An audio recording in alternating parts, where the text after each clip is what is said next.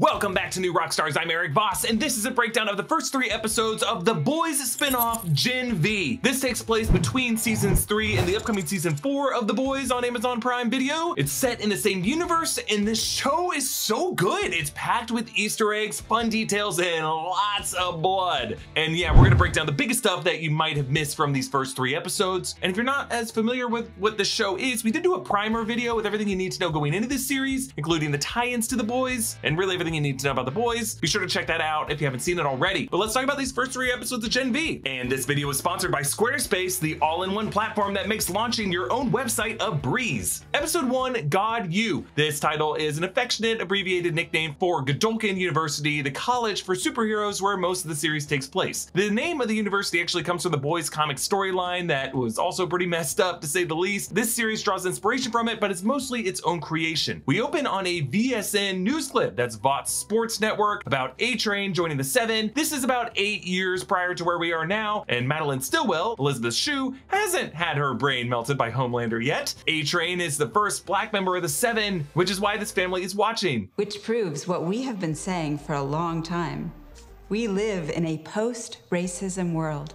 Ugh. Stillwell and Vought never miss an opportunity to pat themselves on the back like this in just hilariously gross and misguided ways. We get a shot of Vought Tower before it was destroyed by Soldier Boy in season 3 of The Boys. There's also a shot of the current lineup of the 7 from left to right. It's Lamplighter, The Deep, Queen Maeve, Homelander, Black Noir, A-Train, and Translucent. A lot of them have since died in some gruesome ways. The news ticker on the bottom reads, want to bootstrap themselves out of poverty. So Vought News Network is pretty right-wing, and everything it reports on benefits the Vought Corporation in some way. The ticker continues with a quote from Professor Richard Brinkerhoff. He's the crime fighting department chair at Georden University, played by Clancy Brown. The quote reads, Brinkerhoff, A-Train came to me so naturally gifted, but growing up without a father figure, he'll be the first to tell you I filled that void for him, kept him out of trouble, healthy diet, clean living, got him to hone his something, which clean living, ironic considering A-Train will get addicted to Compound V. We cut to the living room of the Moreaus, a black family watching this news broadcast. The dad is so excited to see the first black man inducted into the 7, but his preteen daughters Marie and Annabeth are just too busy with their phones to care. They're recreating the 2015 photo from Kendall Jenner's Instagram, which at the time was the most liked photo in Instagram history. The mom is similarly unimpressed with A-Train. He goes clubbing with Jake Paul and Scott Disick. I will take whatever I can get. Jake Paul, a YouTuber turned boxer who's had his share of controversies. Please don't fight me, Jake. And Scotty, you know, the socialite who has had 3 kids with Kourtney Kardashian and is mostly known for being rich. A-Train partying with these guys is a fun contrast to the narrative Vought is pushing that he's a down-to-earth poor kid from the streets. Marie, the older of the 2 daughters, gets cramps from her first period, and there's a big painting of flowers on the wall right next to her, a metaphor you could say for her flowering into a woman, but it's not a pretty picture. On the TV we hear, I'll always protect you.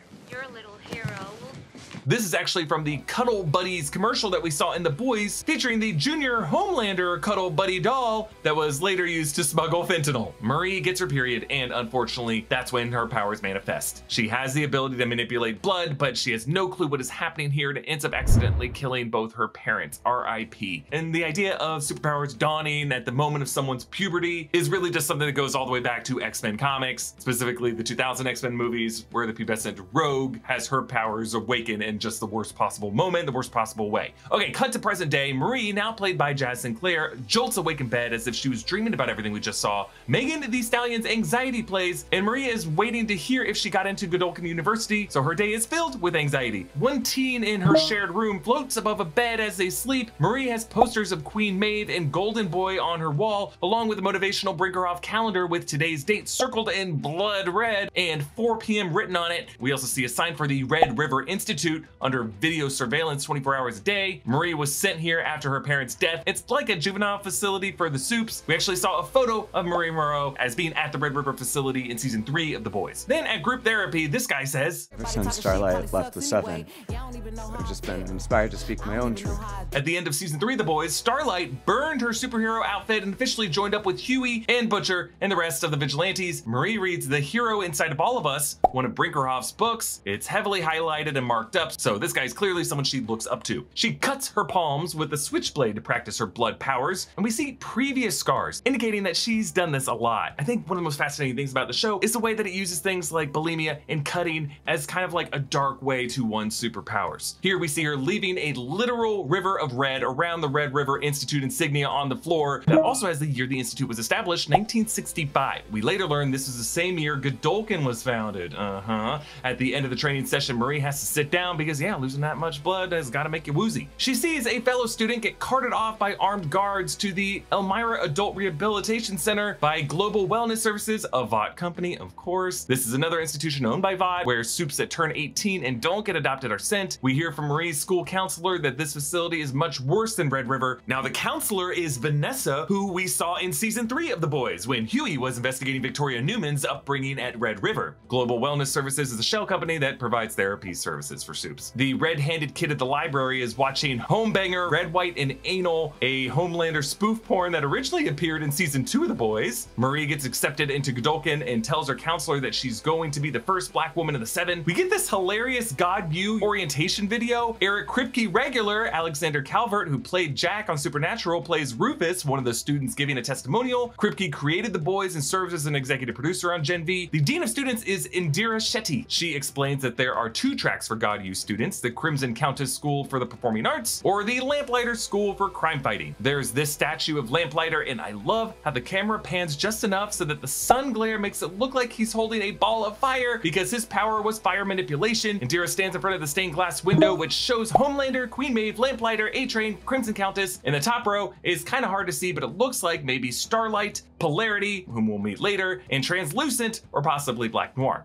The mural on the ceiling is similar to one in Vought Tower, but with a new blue sky around the edges, and Lamplighter is back after being removed from the Vought mural to make room for Starlight. And Kripke confirmed that Starlight is actually gone from the Vought Tower version in The Boys Season 4. We learn that Queen Maeve and A-Train both attended God You and were ranked number 1, and the Deep was ranked number 6, which is just hilarious. He's such a doofus. Being in the top 10 is a big deal, and it basically guarantees you great endorsements, entry into the 7, or some other huge perks, so it's highly competitive. The current top 3 are shown: Luke Reardon, number 1, Jordan Lee, number 2, and Andre Anderson, number 3. Another mural in the student comments shows Queen Maeve, someone in green who I think we haven't seen yet, A-Train, Black Noir, Crimson Countess, Polarity, Lamplighter, Translucent, The Deep, Starlight, and Homelander. As Marie arrives at school, we hear the Donna's cover version of Billy Idol's Dancing with Myself. There are soup statues lining the campus, but one appears to be missing. It seems most likely that this is Soldier Boy, since he was disgraced at the end of season 3 for attacking the other soups and destroying Vought Tower. Marie walks through the machine that looks like a metal detector, but you know, it would be kind of silly to have at a school for superheroes, so I think we'll find out later that this serves some other purpose. The RA is Maverick, the invisible guy that we saw in the orientation video, and he's telling the students about a mandatory consent seminar. One student asks if his penis is out, and he says yes, because as established by Translucent, soups with that power can just make themselves invisible, but not their clothes, so they usually just go naked. Vought News Network breaking news report says that jury selection begins today for the trial of Homelander. So at the end of season 3 of The Boys, he killed a protester on live TV. VNN is spinning it with the headline reading, "New evidence, Russia plotted 7 tower attack. Homelander lawyer, he stood his ground." Make of that what you will.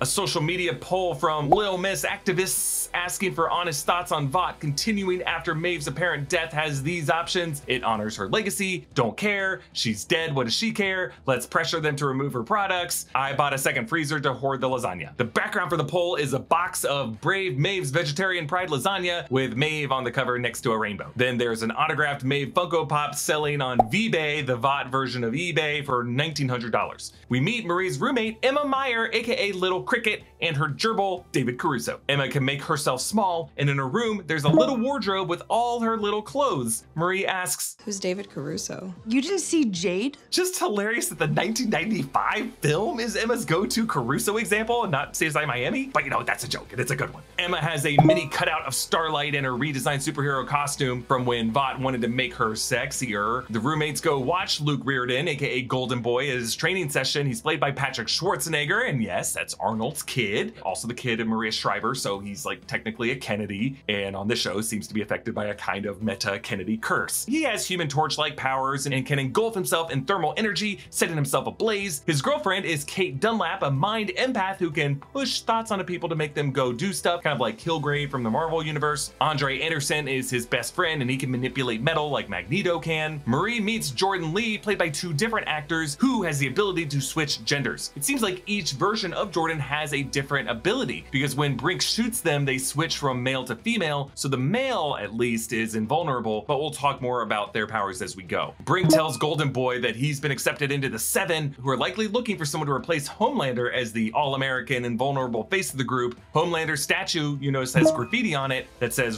Rock, which could just be some Soup's signature tag. We'll later see some maintenance guys cleaning this off. Emma reads through the comments in her latest episode of her YouTube show, Fun Size with Little Cricket. And folks, this is why you never read the comments. Except you in the comments of this video. I'll read your comments because I love you all. But in general, it's a hellscape that we YouTubers try to avoid at all costs. And yeah, there is a scene where Emma shrinks down to help a guy get over his complex, one might say. It's an insane scene, but you know, at least not as graphic as what Termite did to that guy using similar abilities. At the bar, Andre uses his powers to impress a woman he's hitting on, and he turns a coin into a little metal hummingbird.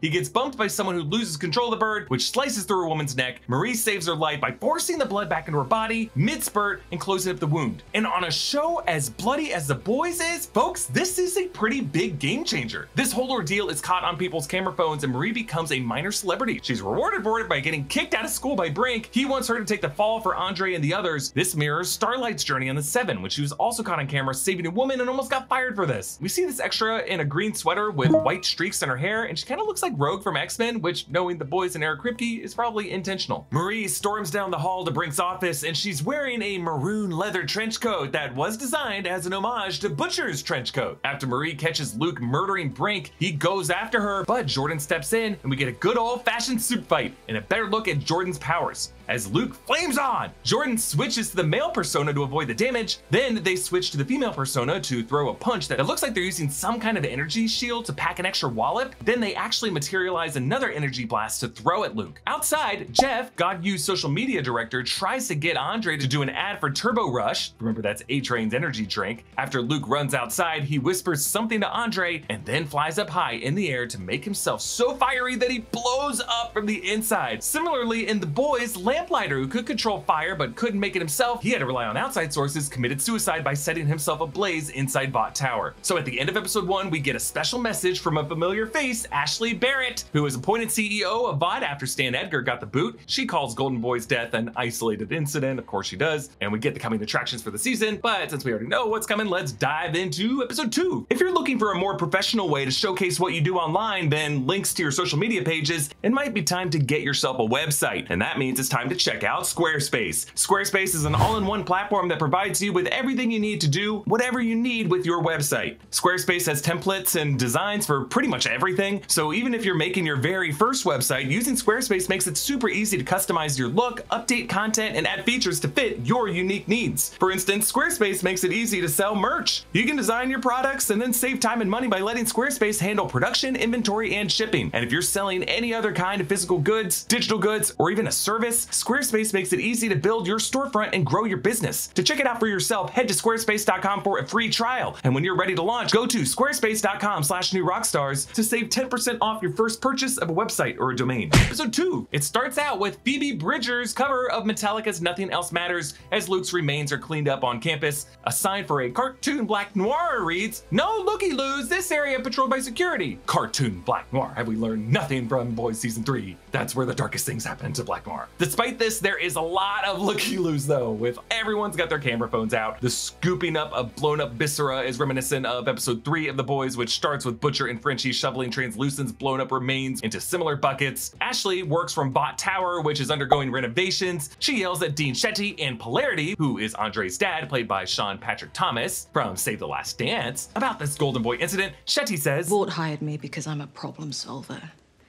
When 400 kids learned they weren't gifts from God, but their parents drugged them with Compound V as infants, I barely had any suicides, did I? In The Boys, everyone initially thought Supes were born randomly, with Vought and others pushing the narrative that they were chosen by God, but then it was discovered that they were all actually given Compound V as babies, usually with their parents' consent. Emma wears a Nirvana sweatshirt. In between this and David Caruso, kind of seems like she's big in the 90s, even though she was definitely born after the 90s, if we're assuming present day. That's okay, I was a 90s kid, I was obsessed with the 80s. Now the jacket Jordan is is wearing has a komainu, or dog lion, and a falcon on the front, and a map of Japan on the back. Rufus here is looking very MAGA in that red cap. Yeah, it says keep America safe, and he's talking crap about Kate, so she uses her powers to make him hit himself in the nuts with a baseball bat while yelling Jumanji. We actually get to see this later in the episode. Jumanji! This moment is kind of like when Silver Fox forced Stryker to walk until his feet bled in X-Men Origins. Wolverine, her power very similar to Kate, and Kate's eye has a burst blood vessel in it, so clearly this ability takes a toll. It kind of reminds me of the weird eyes of Jason Stryker in X2, X-Men United, who as kind of a mastermind type figure has the ability to manipulate people's free will like this. Clearly a lot of inspirations along with Kilgrave are worked in here. Now we see the new rankings. Andre's number 1, Daddy's thrilled, Marie has jumped to number 8, the first freshman to crack the top 8, and Georden has been bumped to number 5, since it seems only Brink was willing to overlook the fact that their powers don't play well into the Vought demo. Actually, later Georden mentions Jacksonville, Florida, which is my hometown, and I would have thought Jacksonville has come a long way since getting a lot of airtime on The Good Place, but you know, Jacksonville's Jacksonville. I love it. Home place of Leonard Skinner. Shout out to the 904. Duval! Anyway, so social media director Jeff hooks Marie up with a number of Vought tech products. This is for you. For me. When you get back to your room, you will find a V-Pad, V-Pod, V-Pods, and Voughtify speakers, and a vibrator personal massager, which the show obviously poking fun at Apple's branding. Jackie Tone is back as Courtney, Vought's unscripted producer from season 1 of The Boys, now EP in charge of Marie's interview with Haley Miller, another character returning from The Boys. Polarity shows Courtney a picture of himself when he was his son's age in his superhero uniform to prove that Andre is a chip off the old block, but it makes sense why in episode 1, Andre said he didn't want to be top ranked at the school. He's under a lot of pressure from his dad. It's interesting how all the supes on the show have powers that are tied to YA issues that teens struggle with. Like Marie has to cut herself to use her powers, Emma has to throw up to make herself small, Georden's powers deal with issues around gender identity, Kate tells people what to do despite the fact that it harms her, kind of like modern influencers, and Andre has superpowers like his dad and has to deal with superpowered parental expectations. Polarity says that after Andre's mother died, he wanted to crawl into a bottle of Macallan. Macallan 25 was the whiskey Sitwell offered Senator Calhoun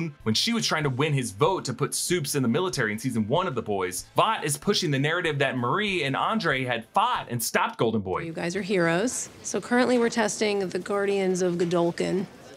Even when I'm saying it now, it feels like it's too many syllables. So Obviously a reference to Guardians of the Galaxy, which has 1 more syllable. We get another Boys cameo, this time from PJ Byrne, playing Adam Bork, director of the Vought Studios film Dawn at the 7. He's a guest professor for one of the acting classes at Godolkin and still very full of himself. We learn that he has to take the job from being in director jail after exposing himself to Minka Kelly, which is just kind of interesting for the show to do because they also shout out Bryan Singer. Ooh, I'm so glad they made that joke. Also, we see how his whiteboard is filled with pretentious quotes from Aristotle, Nietzsche, Oscar Wilde, Plato, Plutarch, Thomas Aquinas, Napoleon, and Shakespeare's quote, "All the world's a stage," which, yes, totally reflects the way Vought uses superheroes to push these false narratives. We never really know when something's a theatrical performance or real life. Dean Shetty tells the School of Crime Fighting students that she'll be taking over Professor Brink's classes, and she stands in front of various TV screens with a bunch of different information on them. One is an image of a human skull, another with a brand marketing style words on it like stable, forecast, visionary, and time frame. There's a series of news clips as the TV switches through some channels, a presidential campaign video for Robert Singer and his vice presidential running mate, Victoria Neuman, both of them from The Boys, an update about Homelander's trial, and then a Vought News Network bit about Luke's parents painting them in a negative light. They're being focused on the way the parents of mass shooters are sometimes put in the media spotlight. Emma and Justine smoke weed out of a Queen Maeve bong while debating what scene to do for their acting class. They look through a Netflix-style queue of Vought movies, Dawn of the 7, Big Crazy Love 2, a poster that Emma also has on her wall, and we see the description of this one along the side there stating Termite is at it again. Termite is another soup with shrinky powers who, you know, had a pretty unfortunate mishap on The Boys involving a guy's penis who met his own unfortunate end from Homelander in season 3 of The Boys. There's also Big Heart, Pocket Romance, Little Hero, a Queen Maeve solo film, Nubian Prince, that was the soup Sitwell was going to send to protect Baltimore in The Boys, Smallest Heart, Terminal Beauty, that one starring Popclaw, that was A-Train's girlfriend whom he killed with a heroin overdose in season 1, and Rising Tide, which is the Deep solo movie. Justine says, "Those are all Termites movies. Oh, that guy. I went to these huge parties he'd throw with Bryan Singer in the Hollywood Hills. It was gross." Yeah, I dig it, the X-Men director who's had a number of allegations against him. And if you watched a deep dive investigation I did about why we still haven't seen X-Men in the MCU, I really just think it's because that guy is still a legacy producer on any movie that has X-Men in the title. Luke's brother Sam is being held in a secret facility underneath the school called The Woods, and they seem to be doing medical experiments on him, one that looks like they're harvesting spinal fluid. This could be related to V24 or Temp V, the serum that was introduced in The Boys season 3 that gives regular people superpowers for a limited time. It was highly toxic and unstable, but if Vought could perfect it, they could make billions. We'll see if this is related to that or if it's something else entirely. As Emma learns that Justine spilled her secret about her having to throw up to use her powers to get small, there is a banner hanging with a picture of Crimson Countess that reads, "Welcome freshman supers, memento audere semper," which is Latin for remember to always dare. We find out that supes have a wider range of hearing than non-powered people do, so one of the ways they can be heard is with these high frequency devices that security uses on them. Kate overdoes it with her powers and she has a seizure, and we end the episode with Venus from Bananarama playing over the credits. And then on to episode 3, ThinkBrink. We opened 3 years ago on the Sage Grove Center Psychiatric Hospital. This is the Vought subsidiary hospital that experiments on supes that we saw in The Boys. Also in one of these rooms, there is a, an X-rated cameo of a certain hero named Love Sausage who showed up at the Hero-gasm party in The Boys season 3. Luke's brother Sam was a patient there, and he just found out that his powers don't come naturally. His parents had the brothers dosed with Compound V when they were babies. So Emma, we see, has made herself as small as an ant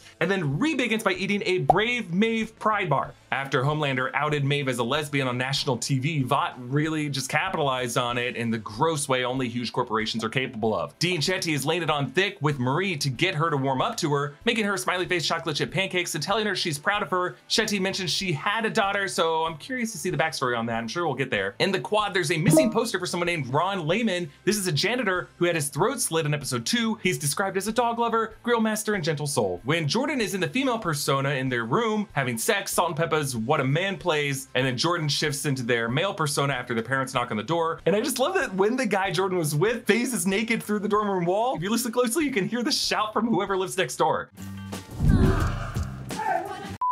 Jordan's mom brings them Vought a burger, including Deep's calamari poppers. And considering Deep can talk to sea creatures, it's just one messed up endorsement. And he wasn't happy to do it. He just kind of had to do it the way Homelander made him eat one of his friends recently. We learned the board is voting on new school rankings tomorrow, so everyone goes to the Brink fundraiser event to suck up to them. There's a silent auction with a bunch of merch, the Deep's memoir, Deeper, which we saw him struggling to write in season 1 of The Boys, a complete set of Vitality beauty products, and a pair of signed A-Trainer sneakers based on A-Train's durable, famous footwear. Marie wears a red gown and these ruby earrings that look like drops of blood dripping down from her ears, setting up the bloody ears that we see at the end of this episode, you could say. We see all kinds of agents and lawyers approaching Marie, including one with this QR code that I scanned. And when I watched this, it took me to a tweet of Kate McKinnon holding a UFC QR code in a 2021 SNL sketch. I don't know, I think the code might just be permalinked online, but who knows, by the time you're watching this breakdown, Amazon may have updated it into something else. At Andre's request, Emma shrinks down and breaks into the woods. And we see this orderly with a bandage on her left arm that looks like a burn, and she opens the feeding door for a soup that immediately shoots fire. So, that's how she got it. Emma sneaks into Sam's room on the food tray, and he has a poster on the wall for Payback. That's a soup team led by Soldier Boy in the past, and another poster of Black Noir. Sam traps Emma under a plastic cup, exactly like you do if you'd find a cricket in your house. The Deep gives a statement for the In Memoriam video for Brink. Brink didn't just hone my skills, he sharpened my mind. He turned me into the curious,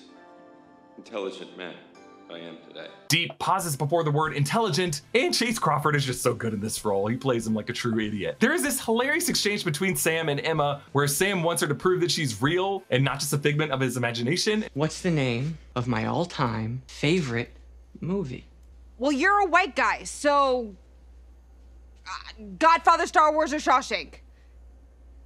Waterworld. Yeah, who knows when the last time was that Sam was actually allowed to see a movie? So maybe Waterworld was the last one or something. But between this and Emma's love for the movie Jade, these two are just made for each other. The guards discover that Emma is in the woods, and they shock the hell out of Sam by electrifying the floor, which is kind of something we saw in Narkina 5 and Star Wars Andor. So Emma dives into this dude's ear and crawls through his brain, killing him in the gruesome fashion that fans of The Boys have come to expect. Now, from a practical production standpoint, the ear that Emma crawls out of was built practically and stood about 15 feet tall and had 1,000 gallons of fake blood in it. And The Boys and Gen V get a lot of well-earned credit for their amazing VFX work, but like any great VFX work, what makes it so good is the amount of effort they put into the practical special effects. And it's where we end episode 3, and it's just such an incredible image. Okay, yeah, we kind of condensed the first 3 episodes of The Boys in this one breakdown, but let us know in the comments if you're excited about the show, and if you want us to keep breaking it down. We're gonna try to keep up with episode by episode because guys, this show, again, is so good. Huge thanks to Gina Ippolito for writing this breakdown and for Brandon Barrick for all of his help with the research as well. Please subscribe to New Rockstars and the Deep Dive and the Break Room, and you can support this network by grabbing some merch at nerdriot.shop. You can follow me at EA Voss, follow New Rockstars, and subscribe to New Rockstars for more analysis of everything you love. Thanks for watching. Bye.